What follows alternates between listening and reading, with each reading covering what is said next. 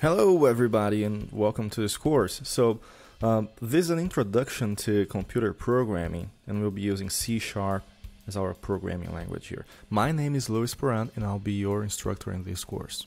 So, this course is geared towards absolute beginners. So, if you know nothing about programming, you're in the right place.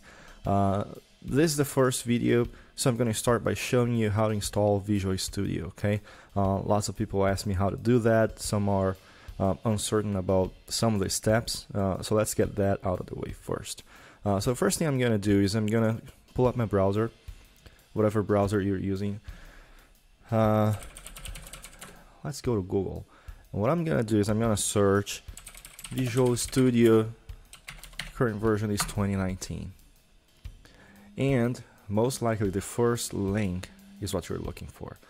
Make sure it's a link from Microsoft. So you're gonna click that, and here we are. Now Visual Studio has a couple of different versions, right? So there's the community version, which is free, especially for students and open source projects. There's a professional version, adds a few more features, and it's not free, it's actually paid. And then there's the enterprise version, which is for bigger corporations. People are working in teams and so on. For what we'll be doing, the community version is good enough. It's actually very complete. It has been incorporating features from the professional and enterprise versions in the past couple of years. So it's great. So that's the option we'll go with. Mind you, however, that Visual Studio 2019 is not the same thing as Visual Studio Code. Okay, those are two very different things. Okay, so Visual Studio 2019 is an actual IDE.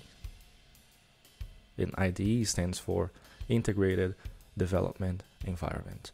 Visual Studio Code is more like a text editor, but it's kind of a fancy text editor. You can actually install extensions to it, and there are other features as well. It's actually a very good piece of software. It's like Notepad++, but it's in my opinion it's actually much better.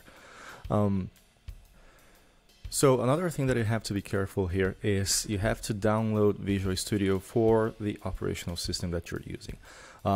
In my case, I'm using Windows, so the website automatically detected that and highlights the Windows version for me. Okay.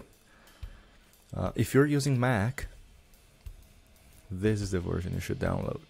So the website should be responsive and automatically highlight that for you. But I just wanna make sure that we're all downloading the right version for us. So again, if you're using Windows, download the Windows version. If you're using Mac, download the Mac version. I'm using Windows and I'm gonna download the community version. So I'm just gonna click this link. And my download should start shortly.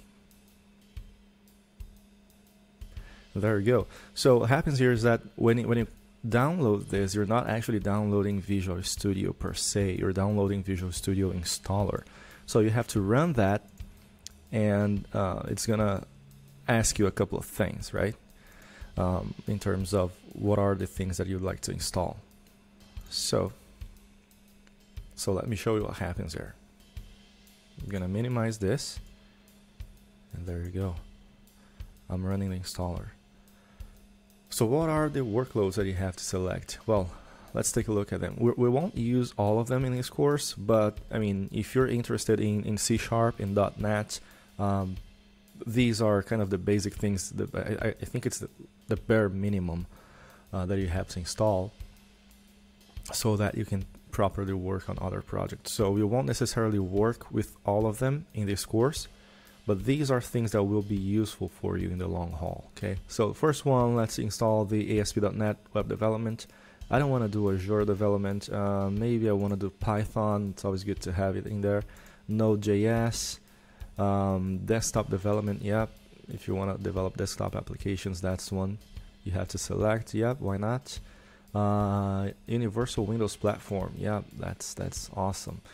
Mobile development with .NET. I don't think I want to do that, so I'll skip that one. Gaming. So if you're into gaming, if you're a gaming student, you're gonna have to install these things as well. I'm not into gaming, so I'll just skip these. What else? Data storage and processing. Yeah, why not? Data science. Not really. I don't want to develop any extensions to Visual Studio. I don't want to do any Office or SharePoint development. I don't want to do Linux development. .NET Core cross-platform development. Yep, I definitely want that. So here we go. These are the basic workloads that I have to install, and it's about 20 gigs. So I have to make sure that I have that space available to me on my machine. Yeah, so let's just go ahead and click install.